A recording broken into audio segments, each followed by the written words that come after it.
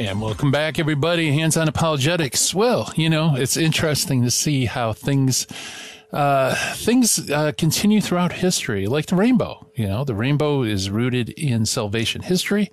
It's also part of virtue signaling today. And so we're going to explore the depths of the biblical background of the rainbow and its implications today with our good friend Steve Ray. Steve, as you know, well-known Catholic apologist, author, speaker. He's written several awesome books like Crossing the Tiber, Upon This Rock, St. John's Gospel. You're probably familiar also with his Footprints of God video series, and you could check out all of his great stuff at CatholicConvert.com. And Steve, welcome back to Hands on Apologetics. Thank you, Gary. I got my bird sweatshirt on today. It's a little chilly in the house, so we're watching birds. This is our new house, our back window here. So I got my bird shirt on today. Yeah, I was thinking you're probably birding out there and checking out. Any cool finds so far? Oh, yeah, we got an eastern phoebe. It's put a nest right near us, so we're watching those. They're bug eaters. I love bug eaters. They keep them off of us. Yes. So, this rainbow, I thought since it's the month of June and we're all sick and tired of this whole Pride Month thing, mothers only get one day a year and fathers get one day a year, but the whole LGBT, they want a whole month to proclaim their stuff. Anyway. But a rainbow is, I would like to, as we go along, talk about the physical aspects of a rainbow, what it actually is, and also about the biblical meaning for it, how it's been viewed in history by other cultures, and how it's being co-opted by movements today, unfortunately. So, but the rainbow is a very interesting thing, and it's it always represents new beginnings, hope, peace, reconciliation. And it symbolizes everything positive and beautiful. It was originally, I think that when God created the universe, the rainbow was already there. But after the flood, when God promised he would never destroy the earth with water again, he didn't say he'd never destroy the earth or punish us again, just not with water, not with a flood. I think personally that the rainbow was always there because it's a physical aspect of light, but it was given a new significance. That after that, when do we see a rainbow? After a rainstorm, after a cloudburst, after a thunderstorm, that's when we see a rainbow. So I think that God used that rainbow to say, every time you see a storm, don't worry, I'm not going to flood the earth again, and you will see my bow in the clouds.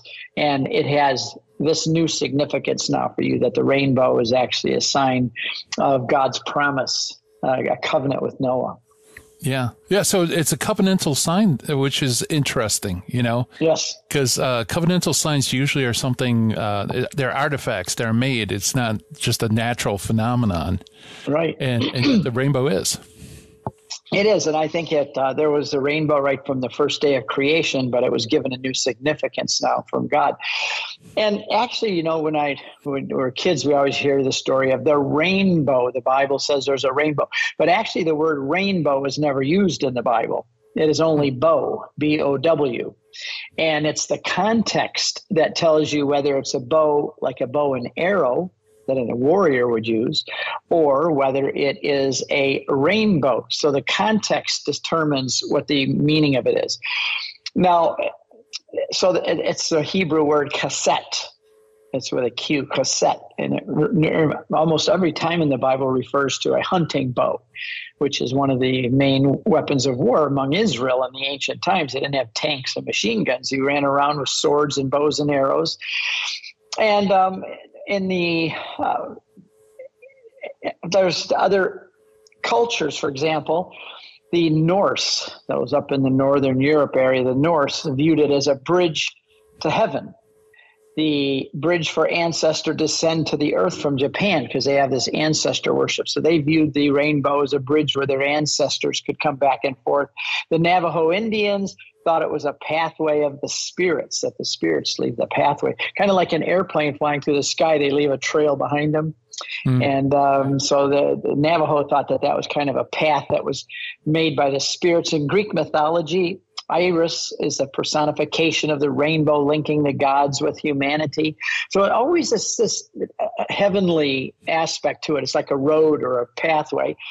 Of course, and the Irish always think that there's a pot of gold at the other end of it. So I'm 1/4 Irish, so I'm always chasing the rainbow around. And then there's even a song, Somewhere Over the Rainbow. So, it plays a big part, and it always has played a big part of mythology and religion and spirituality in many different cultures. Right. Yeah, that's interesting. So it's all the tie-ins, connecting heaven and earth in some way. Yep. But, it's interesting. Hebrew culture, it's a little different, though, because of that close association with a weapon, Yes. And so what they, I quote here again, against this background, the rainbow takes on an added significance as a departure from Near Eastern notions of a warlike deity. The symbol of divine hostility has been transformed into a token of reconciliation between God and man. So the ancients always viewed it as a weapon, that maybe a warlike gods. This was their bow in the clouds. So you don't mess with the gods or they'll pick up the bow and come after you. But in biblical terms, it actually is a reconciliation between God and man and his promise or covenant that he would never again destroy the earth with a flood. So you get the view that after the flood, God took that bow and he hung it up in the heavens and said, I won't take it down to use against you again. So that's, in fact, it's the word bow. The hunting bow is the word used in Genesis here. And it gives you the image of after the storm, God takes his bow and he hangs it up on the wall. He hangs it up on the sky, and he won't take it up to use it against us again in that way. Yeah, at least as far as water. Yes, a lot of water, because we know at the end he's going to destroy with fire. There's going to be fire and there's going to be other means of destruction, but at least not ever again by the floods, water and floods. Well, it's so that whole idea of the bow, and you see the flood, you see the rainbows after the storm. So it's always like God is reminding you, my bow is still hanging. I haven't picked it up to come after you again. Okay. Yeah. So there's a natural association with water, and so you get the covenant sign after a rain shower. Right. Yes. And that's a very appropriate time to have it. Yeah. It's almost as if God set it up that way. Yep. He set it up. He set his bow up there in the clouds. Actually, absolutely.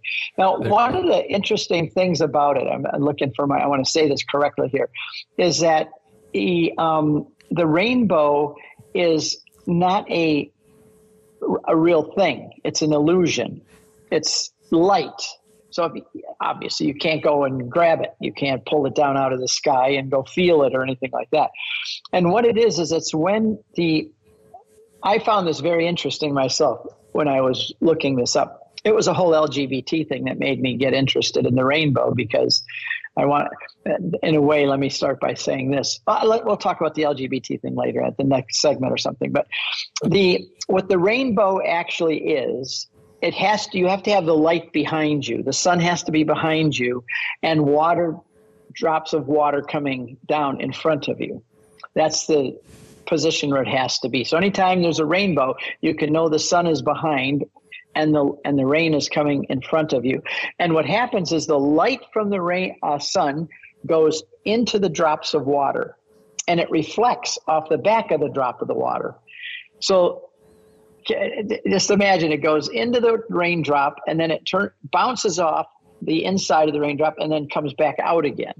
And when it comes back out again, it's what they call refraction of light. For the human eye, it splits light into its various colors. And there's 7 of them. But interestingly enough, the LGBT flag only has 6. So we'll talk about that in a minute, the difference between 7 and 6 in biblical terms as well. Okay. And so that light actually bounces off the back of the raindrop, comes back out, hits the front part of the raindrop, and is refracted or split, the light is. And so you see it with these 7 colors. Now, if you do it in gray, if you take the color away, there's no bands. The bands are there in color. We see them. And even the eye is amazing, because when that light then reflects and comes in and hits our eye, it's transformed into electronic signals by the olfactory nerve, taken into the brain, and our brain then, in a sense, re-images that rainbow or whatever we see. Even looking at your picture here on Skype, I'm just, light is going into my eye. Light rays are going in. The olfactory nerve sends an electronic signal up to my brain, and my brain then interprets those lights as your image. So we are so incredibly made. God has made us so incredible. And the whole rainbow, sometimes you see a second rainbow, and that, and by the way, it has to be at a 42-degree angle. 41-degree angle, you're not going to see the rainbow. 40-degree angle, you're not. It's got to be a 42-degree angle, the sun hitting the raindrops. And sometimes you see two, and that one's at a 52-degree angle would be the second rainbow that you see. I think everybody's seen it sometimes, a double rainbow. But the precision of God's universe, and I think he gets great pleasure from that. We talked about me watching birds. The hummingbird, this tiny little thing, can zip around, fly backwards, upwards, up and down, hover. His wings, I think, 770 beats a second. If you can comprehend that, when there's a hummingbird near you, goes, you can hear him. Mm-hmm. I think God gets great pleasure out of that bird. God made all of creation for us to enjoy, but I have to believe that he enjoys it too. And when it says like in Isaiah and the Psalms, the trees clap their hands, all nature praises God. How does a hummingbird praise God? How does a rainbow praise God? It does exactly what God planned it to do. And when the rainbow is there as God created it, it's praising its creator, just like the hummingbird. And I think God gets great pleasure out of seeing both of those things that he has made, and with the great precision of his artist's mind. Yeah, absolutely. Yeah, it's, you always read in the Psalms and other places in Scripture about, the heaven and earth praising the Lord. That's a beautiful worldview, and a distinctive theistic worldview, right? It's hard for me to wrap my mind around, if I were an atheist, what I would make of all, the beauty that's around us. It would just be accidental, I guess. Well, I've often said, and I know you would agree with this, that it takes a lot more faith for an atheist than it does for a Christian. In other words, you really have two alternatives. Either everything came into existence by chance, that matter and energy is eternal and it all got here by chance, or it got here by a designer. Yeah, we've heard a lot in the last couple of years about follow the science, and that Christianity is contrary to science, that science and Christianity are enemies, so to speak, that we're against science. And follow the science, which is really just a political statement to do whatever the people who are in charge want you to do. But the reality is that it was Christianity that invented science the way we know it today, modern science, because God created the universe in a beautiful and orderly structure.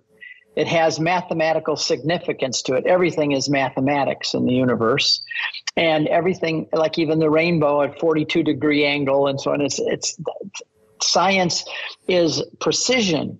And because we Christians are really the ones that championed it and began modern science the way it was, because we said that there's an intelligent creator who made things in a certain reasonable, rational way, with certain natural laws incorporated into his universe.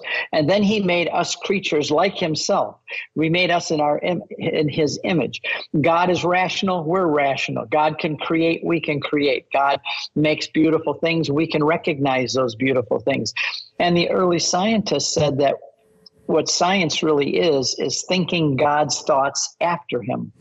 In other words, we try to think from the created thing. We try to think back what God must have been thinking, or how he created, or how he made these things. So by studying science, we're actually in the image of God, looking at the world, recognizing that an intelligent creator made it. Therefore, we can have an intelligent perspective of that universe that he's made.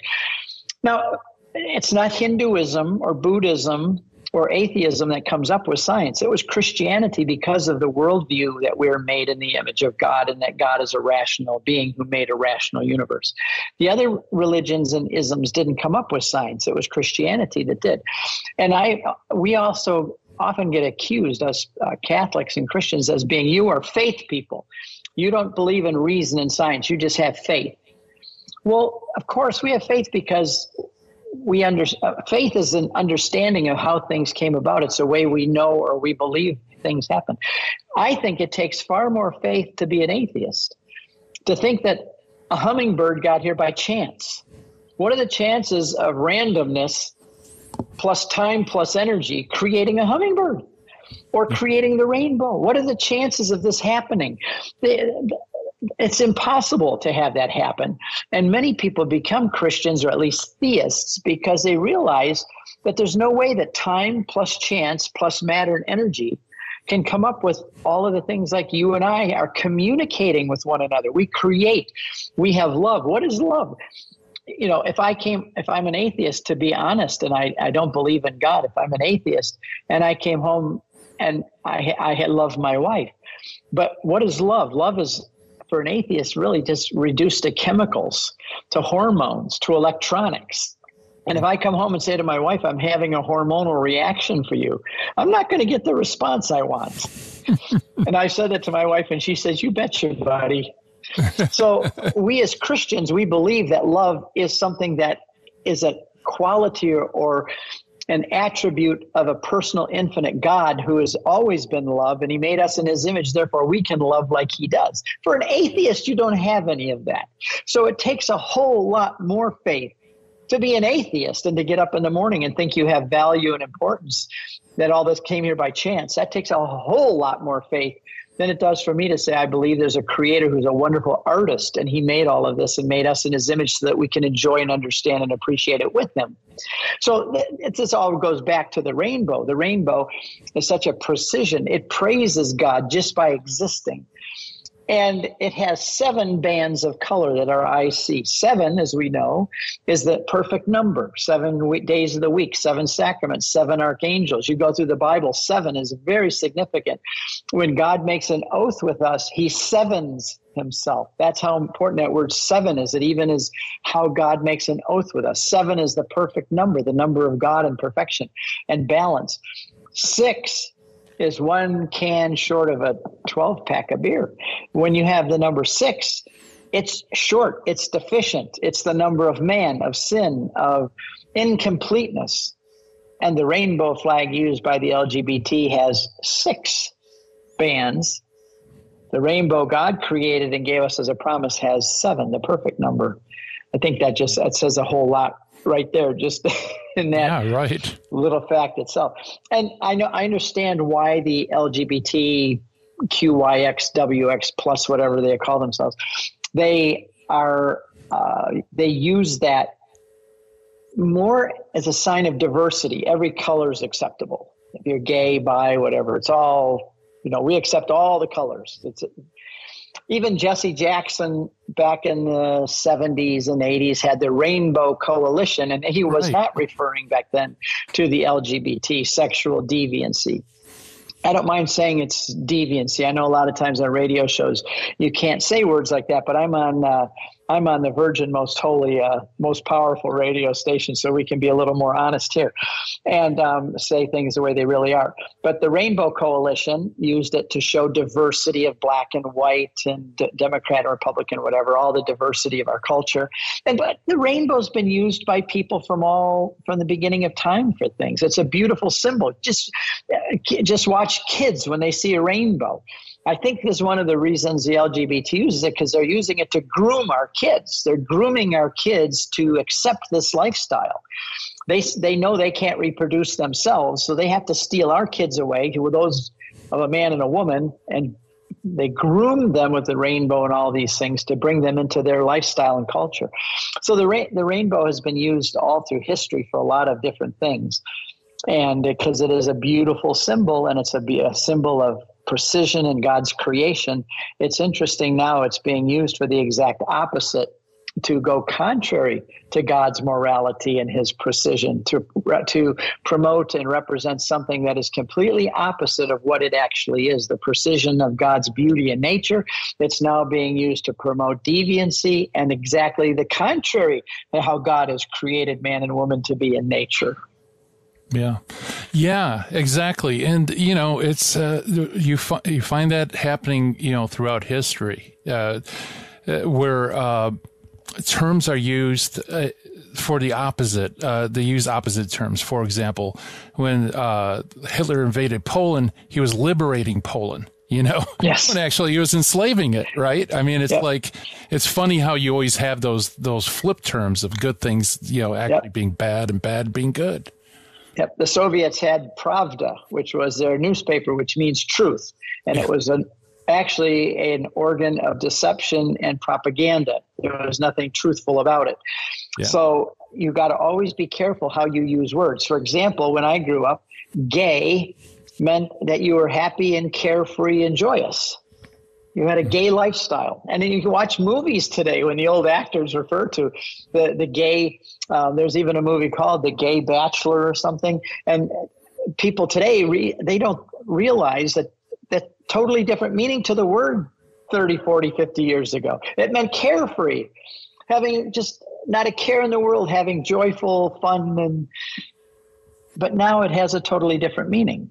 And also, so unfortunately, the rainbow now, when it had such a beautiful and so many good and positive meanings, has now been turned into a symbol of unnatural lifestyle, more immoral lifestyle, one that God does not. In fact, he punished the earth because of that lifestyle. If you think about it, the rainbow is a promise that he wouldn't destroy the earth. Why did he destroy the earth? Because of the very kind of things the rainbow represents now.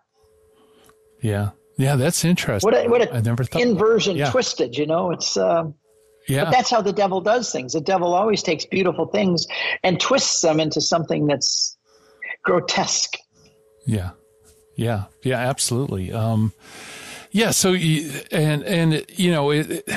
I guess it's a lot easier to march under those banners, right? That you're for freedom and all the positive things that are actually negative, rather than actually stating what you're doing. No one would get behind you. No, if the average people knew what actually goes on beyond closed doors, or now even in the streets and the parades, what's going on, I don't think that they would be as accepting of that lifestyle as it's not all about rainbows and things. There's a lot of deviancy to it. Right. And it's unfortunate. And I see, because the rainbow is such a beautiful symbol and kids love it, and kids are drawn to things like rainbows. They've always loved rainbows. And it's a way, I think, like I said earlier, of grooming our kids, grooming them to accept this lifestyle, because I even heard them chanting in a parade. I read it just this morning, that we're coming after your kids. Yeah. Yeah. And it's a matter of branding too, right? Because whenever you see a yellow M, you think McDonald's. Whenever you see a rainbow, no matter what, your mind automatically goes to the brand, Yep, exactly. Yeah. One of the things I'm pleased about, though, that I live in the Plymouth area, and we've seen a lot less here this year than in years past in the Plymouth Canton area. I think that has to do with a lot of conservatives have gotten sick and tired of this whole thing, having it shoved down their throat for the whole month of June. Everywhere you go, be proud of this, and you have to accept it. You can't just accept it. You have to celebrate it with us. And I don't celebrate it. I think it's a perversion of God's creation, and I think it's a sinful lifestyle, and it's a cancer in our society today. And I think we need to not be celebrating it. And I am happy that many, many conservatives and people of goodwill have pushed back. You look at Bud Light; they'll never recover, I don't think, from what happened to them because of their promotion of this. And also Target stores got stung really bad by this. And the LA Dodgers are going to have to live with that reputation of having those drag queens come out there on their field. And I think that there's a lot of people pushing back, and corporations are saying, wait, let's be careful.